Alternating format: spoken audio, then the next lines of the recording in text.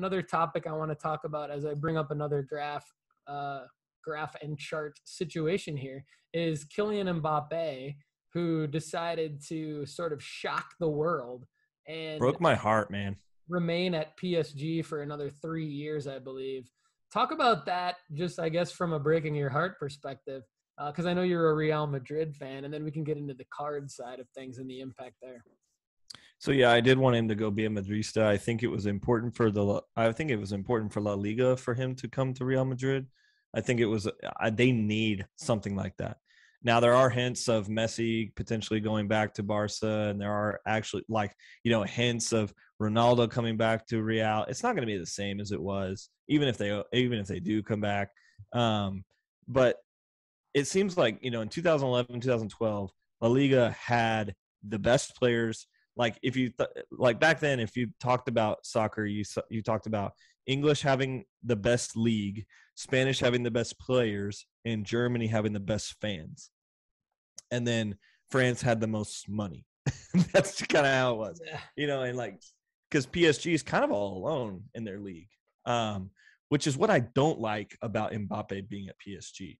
I think he would be exponentially better if he was to go to a different club, because I think he doesn't get tested as much being in the French league as he would be somewhere else. So at 23 years old, he's actually a fraction of what Messi and Ronaldo were at 23 years old. Like if you look at their statistics, it's not even close. And so, I want him to be kind of put on a bigger stage per se. Like the French league is just honestly, just nobody watches it. People watch PSG when they are watching the Champions League, and the PSG is obviously huge. They've got Neymar, Messi, Mbappe. They've got an incredible team. Nobody's doubting that. But, when you're looking at views, when you're looking at market share, when you're looking at card value, Mbappe's the guy. If he would have gone somewhere else, I think, one, it would have tested him a lot more in his career.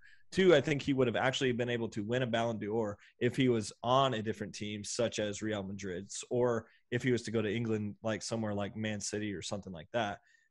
These teams will have to shell out to afford him. And the one thing that I could say about this is that it's only for 3 more years. The guy will be 26 at the end of his PSG contract. Yeah.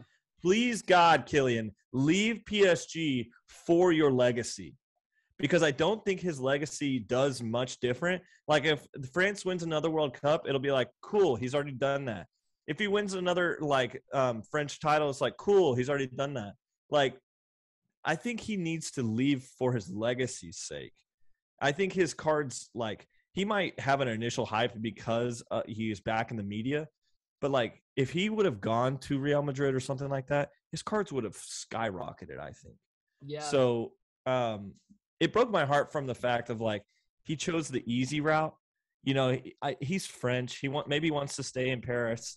That's great, cool, but for me, as a collector and as a fan, I wanted to see him take on a new challenge.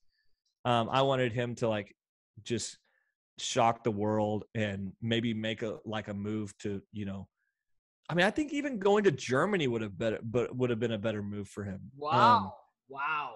So Germany. I don't know. Maybe you're right.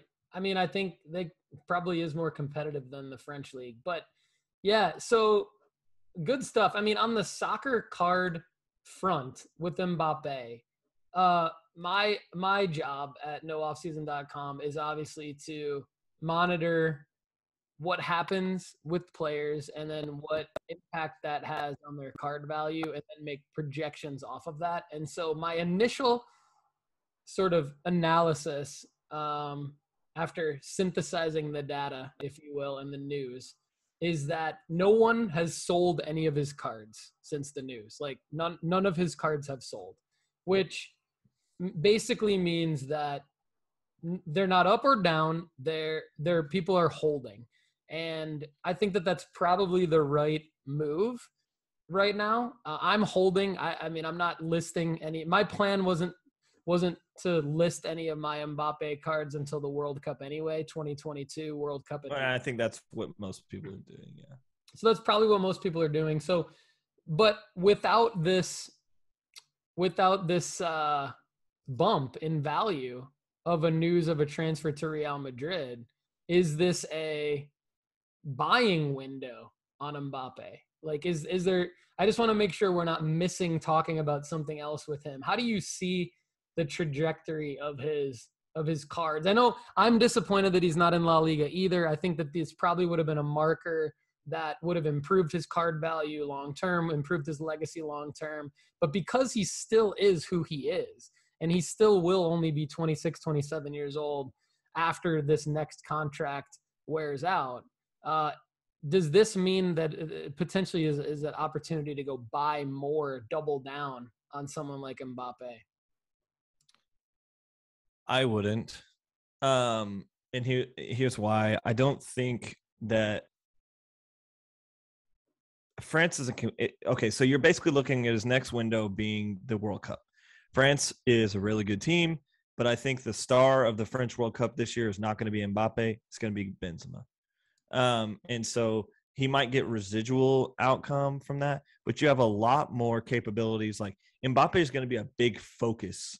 And so similar to like a couple of World Cups ago, Neymar was the big focus, and then he goes out and lays an egg. And I'm sure I wasn't investing at that point, but I'm sure his cards plummeted in terms of value. And I think there's a lot more like there's a very high risk play into buying Mbappe right now because like you already got a lot of your price baked in. He doesn't have a lot of more room to run exponentially up. Now, if he's just like average, if he's just like scores a couple goals and has some assists, then he's probably just going to be fine. And you're not going to get an opportunity to sell high. You're probably going to get an opportunity to sell exactly what you bought it for, which I don't like that. If you're going to spend that kind of money, buy a different player, buy a Gavi, buy a Pedri, buy a guy that's like up and cut, buy a Musa, or buy a guy like something like that, where a guy that's going to use the World Cup to become a national icon. I mean, I wouldn't buy a guy that's at the peak of his mark. I don't know. And that also is because like I like watching Mbappe, but I don't believe he's as good as people think he is. Interesting. Yeah, I mean, you mentioned something that, well, you alluded to something that I think a lot of people made money on sports card investing over the last several years, and that would be to take, say, $2,000 that you would spend on an Mbappe and maybe break even, or take that $2,000 and buy 20 different Yunus Musa sort of mini banger cards and hold the 20 until he has that moment where they all go from 100 to $300, and now all of a sudden you've made what, like, do the quick math on that, $1,800. I don't know, maybe more. So I think a lot of people. For instance, can I also bring up a transition point here? Absolutely.